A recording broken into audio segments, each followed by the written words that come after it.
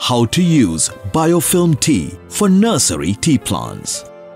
During the first fertilizer application, which is within the first 2 to 3 months for 2,500 nursery plants, mix 700 grams of T65 fertilizer blend in 1 liter of water.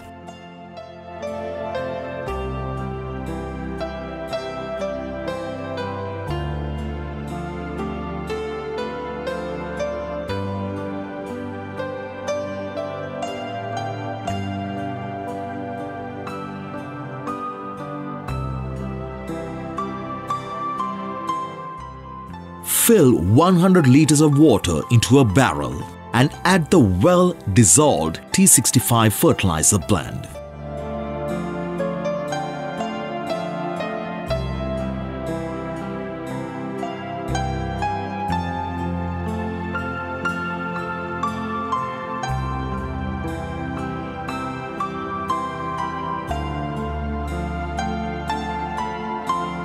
Shake the bottle well and add 25 ml into the barrel.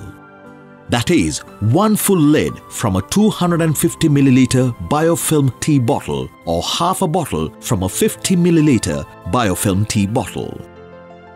Mix the liquid within the barrel thoroughly.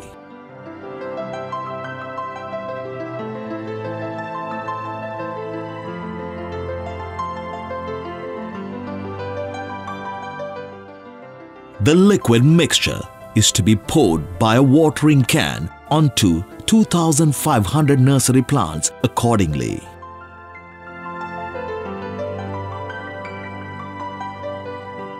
Thereafter, wash away the nursery plant leaves with fresh water.